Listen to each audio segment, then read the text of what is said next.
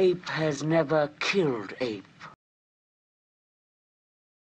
Hey guys, in the next few videos, I want to talk about branding and more specifically streetwear, something I've been personally interested in being a designer and being a skater. I find this interesting because last year when I was in Hong Kong, was it last year or in the end of 2016 when I was in Hong Kong, I bought my son, my oldest son, a sweatshirt, a Bathing Ape sweatshirt.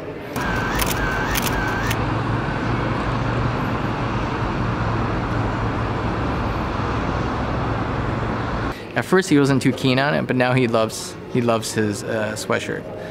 So we're gonna talk about a Bathing Ape to start with.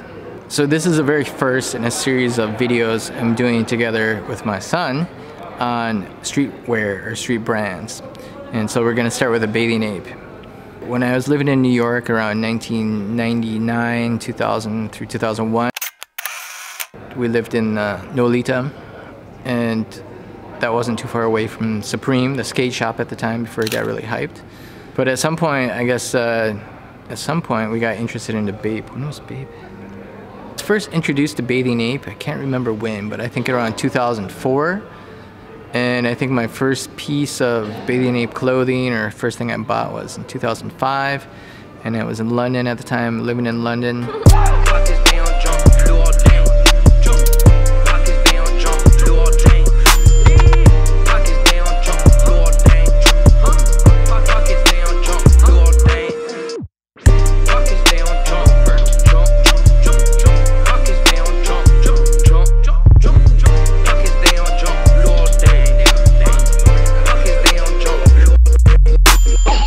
Let's get into a little history of BAPE, or Bathing Ape.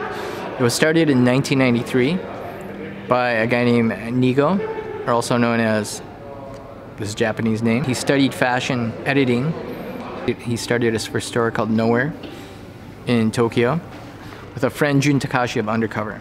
Nigo named his brand a Bathing Ape after the 1968 film The Planet of the Apes. A planet where man is the lowest order of living things, and the superior beings are apes. The name BAPE is also a reference to a bathing ape in lukewarm water. The idea with a bathing ape in lukewarm water has to do with the Japanese and the culture of bathing in really hot water, which is 40 degrees Celsius or 104 degrees Fahrenheit. So this idea of staying in when the water cools off or when it becomes lukewarm, that's basically also the idea of a bathing ape overindulging in something. As like most streetwear, he started doing his own t-shirts. The first few t-shirts he gave to a musician called Cornelius, which I saw in Hamburg at the Logo, at a very small venue in, I forgot when, it must have been like 1998. 1, 2, 3, 4, 5, 6. Like a lot of good streetwear, what's interesting with a Bathing Ape is he does a lot of collaborations with other brands and other companies. Most notably is the Pepsi can, but other brands like, who did he, other brands like Nintendo, G-Star, Converse. He works with the graffiti artist Kaz, obviously with Pharrell. In 2003, Nigo met Pharrell, and then later on they started their own label together called Billionaires Boys Club, or BBC, and Ice Cream. Even today, Nigo is a designer at BBC. So fast forward to 2011, where Nigo decides to sell a Bathing Ape for $2.8 million US to a Hong Kong-based conglomerate. So the question is, why is Bathing Ape so relevant? If I think about what makes a great brand enduring, it's basically three things. Number one, it's about being unique. Nigo did that from the very beginning. With his unique perspective on hip-hop culture and his obsession with design really made BAPE something extremely unique. And you can see that in the iconic camouflage pattern to the collaborations he's done. Number two, and this builds on number one, a great brand is recognizable no matter what context you see it in. So a great brand for me is not just the way something looks or feels, it's the way it works. And the way Nigo set it up, where all the product was about scarcity and just having just a few things available, made it really work as far as creating the hype around the Bathing Ape brand.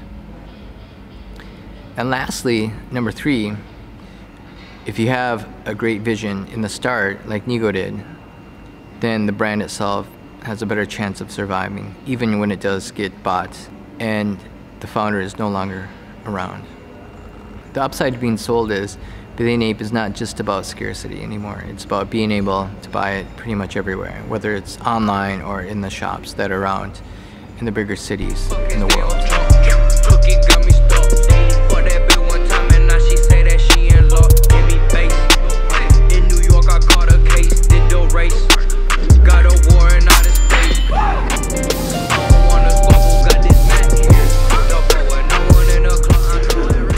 What do you like about Bathing Ape? What brands really stick out for you? Let me know below in the comments. If you found this interesting, please subscribe to my channel. And if you love those drawings as much as I do, subscribe to this channel over here. And then additionally, look out for the next videos where I cover other streetwear brands.